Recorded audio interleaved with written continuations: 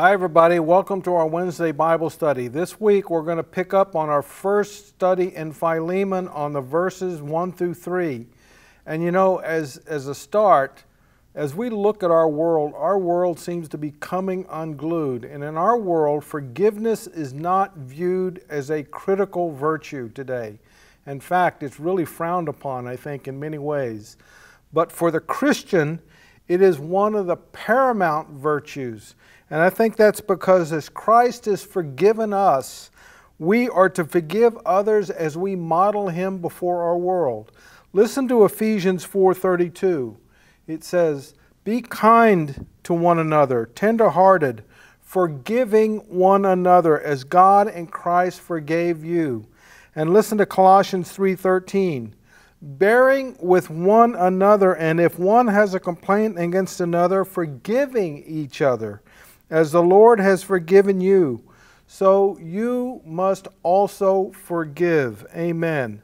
You know, failure to forgive, I think, causes four major issues in us. First, failure to forgive, it imprisons us in our past. It keeps our past alive.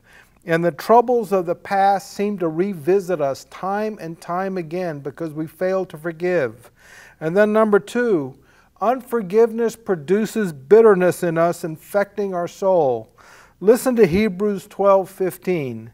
"See to it that no one fails to obtain the grace of God, that no root of bitterness springs up and causes trouble, and by it many become defiled." What a great word from the writer of Hebrews.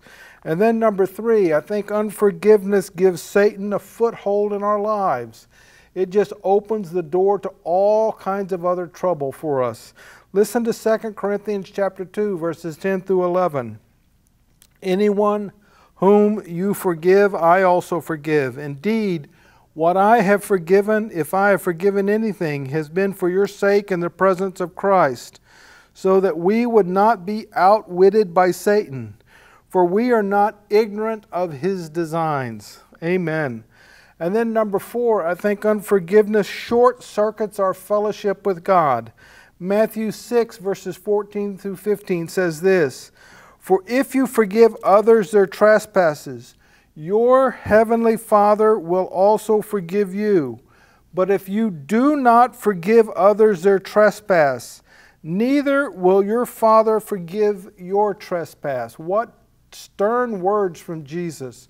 And I think He gives those stern words because if we don't understand His forgiveness, then, and we're unwilling to forgive others, that means that we really don't get Jesus. We really don't have a relationship with Him.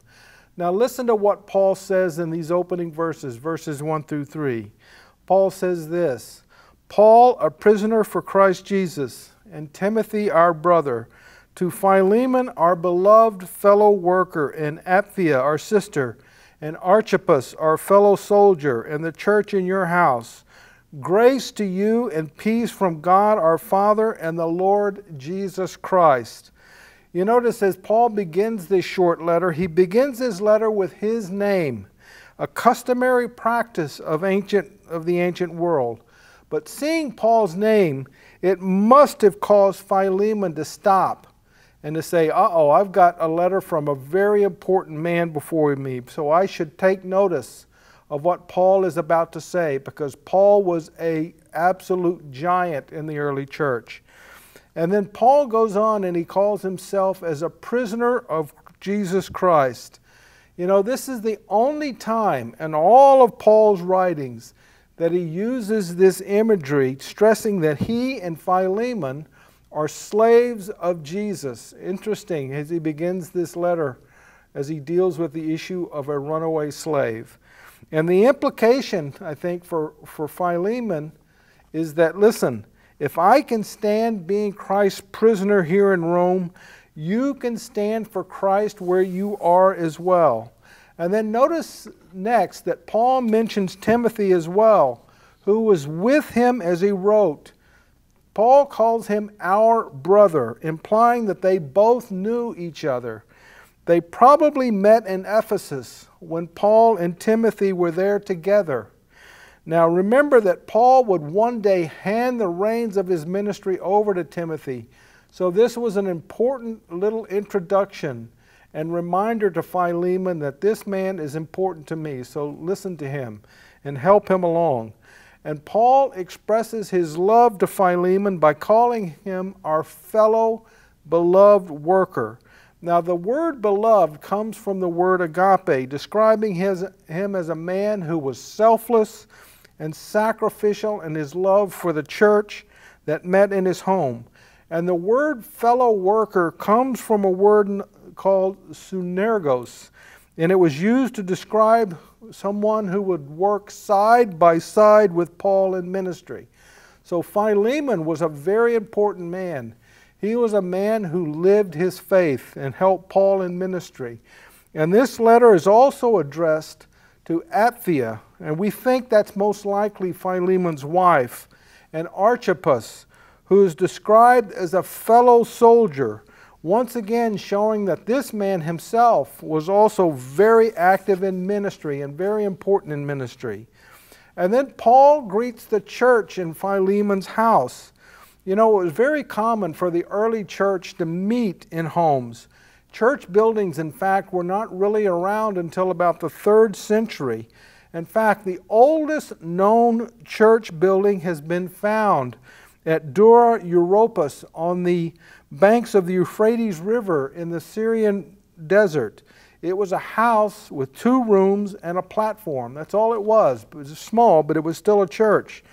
And the implication is that Paul wants Apphia and Archippus and the church in Philemon's home to receive the same message on forgiveness that he's given to Philemon.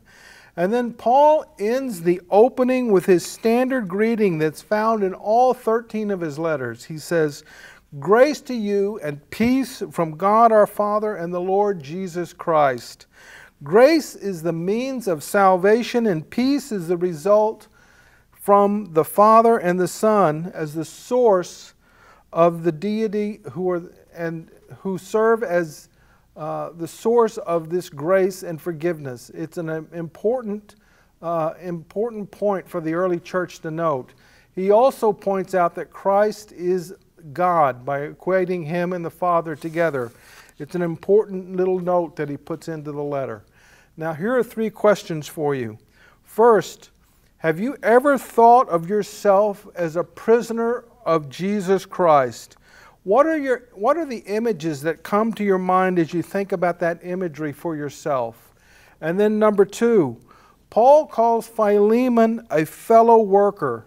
What are the implications for us as fellow workers with our brothers and sisters in Christ? And then number 3, Paul calls Archippus a fellow soldier. Again, what is this imagery? What does it come to your mind? And what are the battles that we're facing as Christians, as fellow soldiers for Jesus Christ?